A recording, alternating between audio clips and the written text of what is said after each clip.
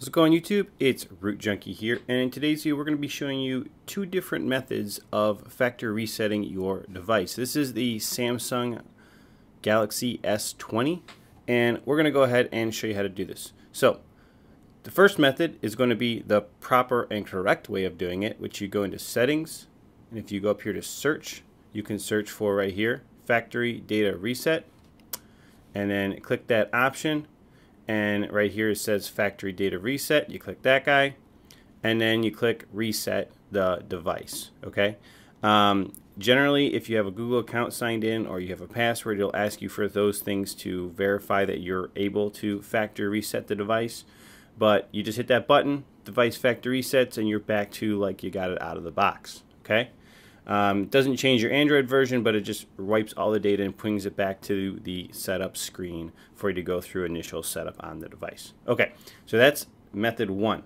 Okay, method two is more of the emergency method in case there's an issue on the device that you just can't get fixed or the device doesn't boot up. You can use this method. Okay, so to use this method, we're going to power off the device.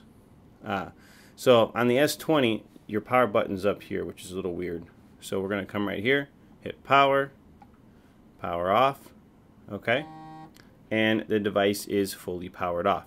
From here, it's very, very simple to do. Right here you have your Bixby button, I guess, or power, sleep, wake, rocker button right there, and then you have your volume up and down, okay, on the side here. That's the only buttons on this device. So on this device, all you're going to do is you're going to hold the volume up, and then you're going to hold the power button. And you're just going to continue to hold these two buttons from the powered off state here until you see that. And then you just let go. Alright? So let's take a closer look here at the settings here in Android Recovery. Alright, so here we go. These are the settings. So there's some good information here in stock Android Recovery on the Galaxy S20.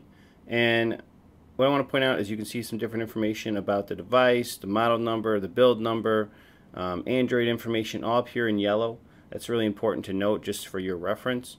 But then we're going to go through the menu. So we have reboot system now, reboot to bootloader, apply update from ADB, apply update from SD card, and then we find this one, wipe data factory reset. That's the option we're going to use to do this factory reset on the device. Now, it does say this, and this is super important right here, this information. If your phone is reset, you may need to enter your Google account information or your previous PIN or password to unlock the device, okay?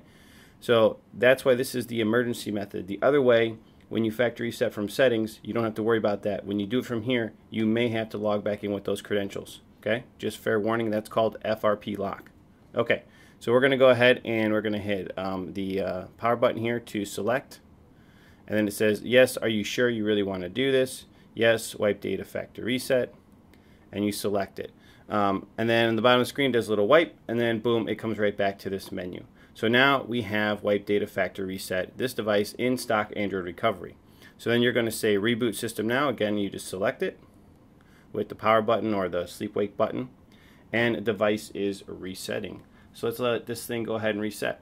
One thing to note, after doing a factory reset like this, it is very important to note that this can take maybe 5 minutes or so for the initial first boot up. That's normal because everything is being set back up in the system again. All the apps are being optimized. All these things are taking place. So initial boot up after a factory reset can be up to 5 minutes. On older devices, I've told people as long as 10 minutes. So don't worry, let the thing sit there and it will complete the process. It will finally eventually boot. Okay, so once again, just to repeat how this works and the right way to do this, first of all, number one method, reset from settings if at all ever possible. This is the safest and best and most effective way to factory reset your device, and it doesn't FRP lock when you do it from settings. Okay, the second method is obviously stock Android Recovery. And this method is, very simple and easy to do, but you do have the capability or the issue where you might actually go ahead and get stuck with FRP lock and have to sign into your previously synced Google account or put in your previous PIN or password to finally actually fully unlock the device after the factory reset. So just be aware, those things are the good things to point out on it. I'm just going to show you that we are going to show up on the welcome screen here.